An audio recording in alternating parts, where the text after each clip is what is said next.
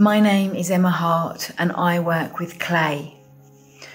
I like clay because you can hit it. In fact, when you get it out the bag, it needs to be hit to get the air out. I like whacking it with a rolling pin. I then get in a fight with it, and this carries on through the whole process. The clay always wants to be a pot, be a vessel. It works well as a vessel. The round shape suits its science. I want it to be a sculpture, maybe flat, made from a big slab. So that means getting it to do something it doesn't want to do. It might crack, it might warp in resistance.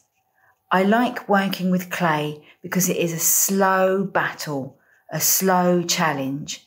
It's not a quick panic like plaster. It's a slow battle of risk. I like working with clay because it's a material nearly everyone touches every day. We all drink from mugs or eat from ceramic plates. Everyone knows it might smash, yet everyone uses it.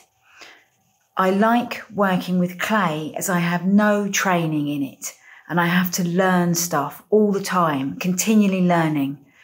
It forces me to have a practical angle to all my work.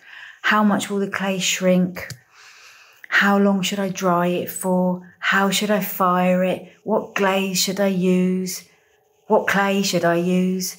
There are so many variables. You have to cut your own way through the process, learn through making, think through doing.